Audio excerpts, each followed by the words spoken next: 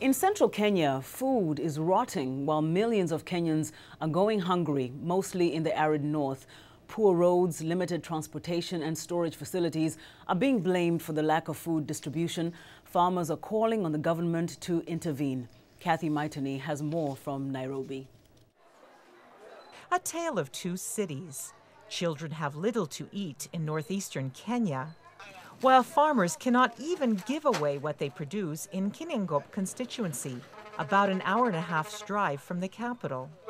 In the lush 1,400 square kilometer constituency in the Rift Valley, farmers say bad roads and lack of transport make it difficult for them to get their produce to the market.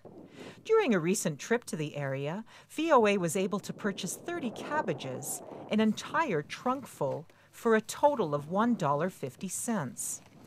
That is the other problem for farmers. Food prices are low, while their production costs for things like fertilizer are high. But what really bothers farmer Nahashan Gitau is that he wastes at least 1/4 of his harvest during the region's worst drought in more than a half a century. For the government to make some arrangements, say perhaps even give transport, then they can buy it at a good price, then give to those people instead of asking for food from overseas, which is very bad.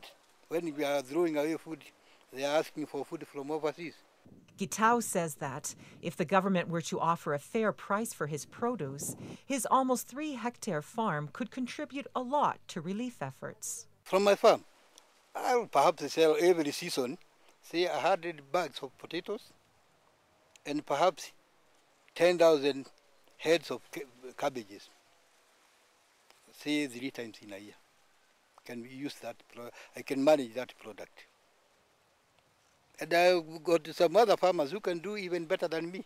Kinangop District Officer Penina Nzombo tells VOA why local governments have not made it a priority to act. We've not really had a forum to voice that out. In our department, in most cases, we usually work through reports and all that. So it depends on who will read the report. But we've not made the effort to have it like a priority that we want ABCD addressed. She says her office does not receive enough funds from the central government to pave roads and take other measures to improve farmers' access to markets.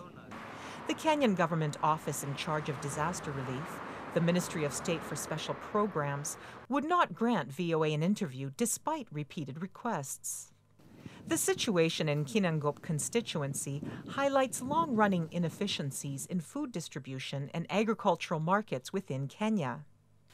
Scholars agree widely that, with proper systems in place, Kenya has the capacity to feed itself, even during times of drought.